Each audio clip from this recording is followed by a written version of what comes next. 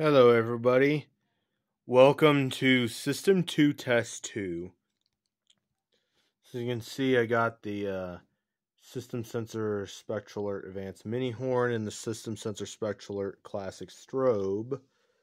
And I got a different pole station, which is my pre-action RMS1T. So anyways, 3, 2, 1.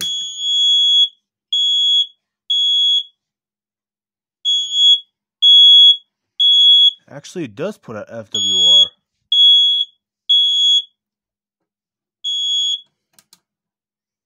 Now to reset the pole station,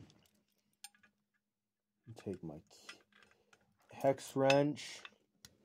I guess it was just the SpectrAlert. That 12 volt SpectrAlert Classics, or just a different voltage. Oh, this is tricky.